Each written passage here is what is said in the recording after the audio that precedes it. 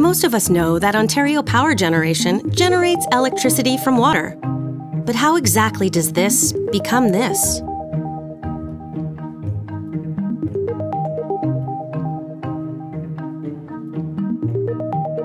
Not just any water can give us power. Only moving or falling water can. It flows from a higher elevation to a lower one, creating speed and power. This falling water is channeled toward a turbine. And as the turbine turns, it spins a generator, creating electricity. Almost 25% of Ontario's power comes from hydro stations across the province. OPG's Sir Adam Beck Generating Stations can power more than 2 million homes. And they are only a few of many stations in our hydro fleet. Water is a great source of power for Ontario for so many reasons. First off, we're lucky to have a lot of water. Thanks, Mother Earth.